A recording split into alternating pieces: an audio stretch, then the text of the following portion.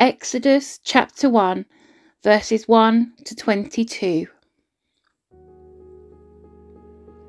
These are the names of the sons of Israel, that is, Jacob, who moved to Egypt with their father, each with his family: Reuben, Simeon, Levi, Judah, Issachar, Zebulun, Benjamin, Dan, Naphtali, Gad, and Asher.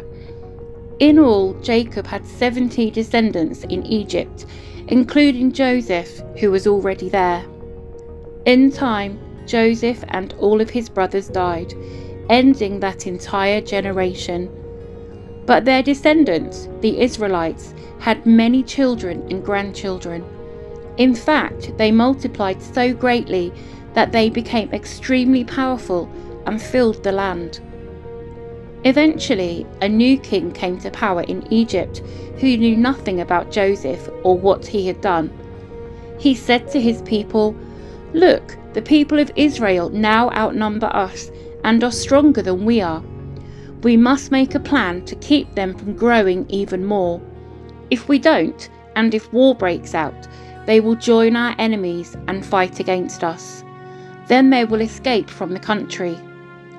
So the Egyptians made the Israelites their slaves.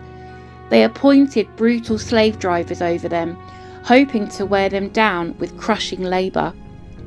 They forced them to build the cities of Pithom and Ramesses as supply centres for the king. But the more the Egyptians oppressed them, the more the Israelites multiplied and spread, and the more alarmed the Egyptians became. So the Egyptians worked the people of Israel without mercy. They made their lives bitter, forcing them to mix mortar and make bricks and do all the work in the fields. They were ruthless in all their demands. Then Pharaoh, the king of Egypt, gave this order to the Hebrew midwives Shiphrah and Puah: "When you help the Hebrew women as they give birth, watch as they deliver. If the baby is a boy, kill him.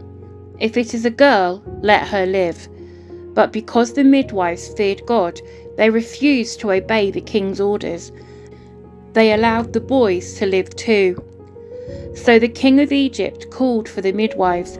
"Why have you done this?" he demanded. "Why have you allowed the boys to live?" "The Hebrew women are not like the Egyptian women," the midwives replied. "They are more vigorous and have their babies so quickly that we cannot get there in time." So God was good to the midwives, and the Israelites continued to multiply, growing more and more powerful. And because the midwives feared God, he gave them families of their own.